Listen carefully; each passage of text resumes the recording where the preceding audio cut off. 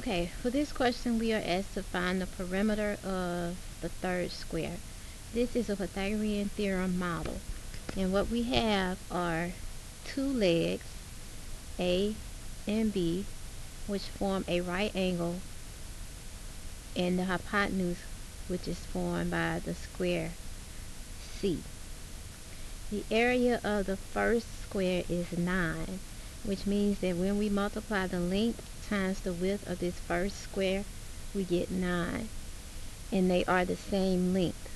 So what number, when multiplied by itself, will give you 9? You have to take the square root of 9. And we find out that each side of this square is 3. So we know A is 3. On the second square, we have an area of 16.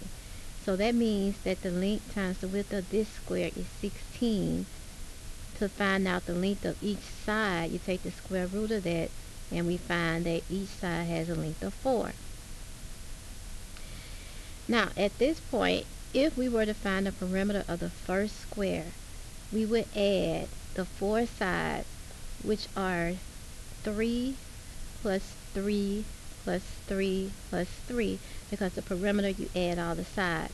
So the perimeter of this first square is 12. The perimeter of this second square is 4 plus 4 plus 4 plus 4.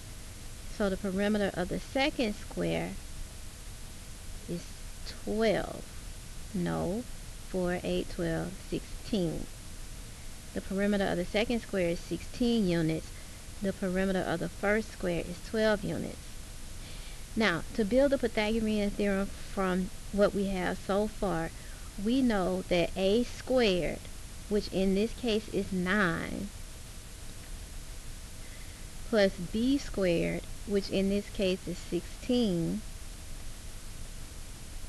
is going to be equal to c squared. And if we add 9 plus 16, we get 25.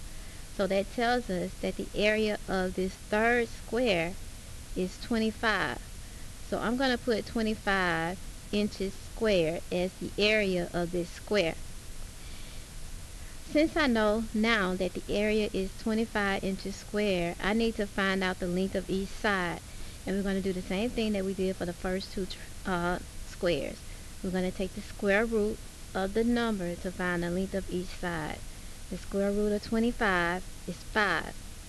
So that means that each side of this square is 5 units. The question is asking to find the perimeter of the third square.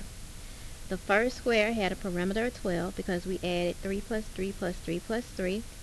The second square had a perimeter of 16. We added 4, 4, 4, and 4.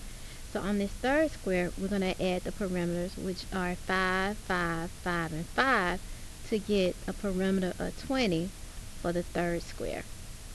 So the perimeter of the third square is 20 units. And I'm going to write that it is equal to 20 units. And that is the perimeter of the third square.